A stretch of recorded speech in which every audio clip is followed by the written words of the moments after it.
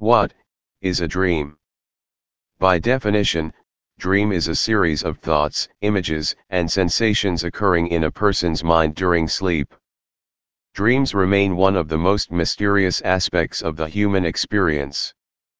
Diviners, doctors, and scientists have pondered the phenomenon of dreaming for centuries.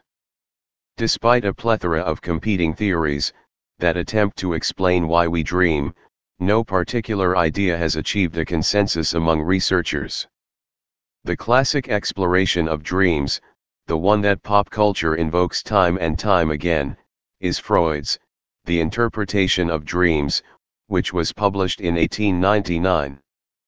The founding psychotherapist believed that dreams are our mechanism for living out our most aggressive, carnal desires, the urges that we're not allowed to act on in real life, so that we don't go insane from repressing them during the daytime.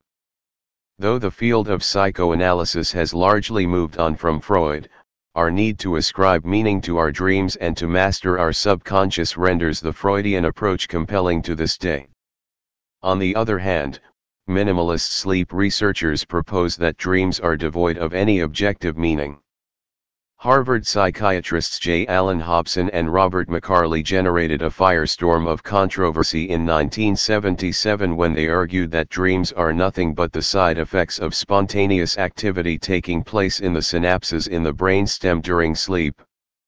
In other words, our dreams, and the meanings that we ascribe to them, are nothing but our subjective attempt to reconcile those mental stimuli. In between these two extremes are a slew of theories that frame dreams as functionally, if not necessarily psychologically, important.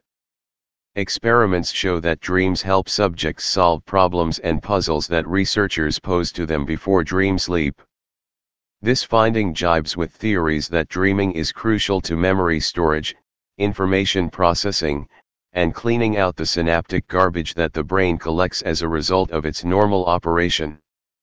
Other research indicates that dreams play an important role in stress relief, a theory supported by a decrease in stress hormones during dream sleep. Psychologist Deirdre Barrett, also of Harvard, focuses on our least favorite subset of dreams, which we know as nightmares. She claims that even these unwelcome dreams once posed the important evolutionary function of focusing attention on the dangers our ancestors faced in everyday life. All these functionalist hypotheses suggest that dreams developed as a function of the mammalian brain in order to fulfill an evolutionary purpose. What that purpose is remains a puzzle. Perhaps we should sleep on it.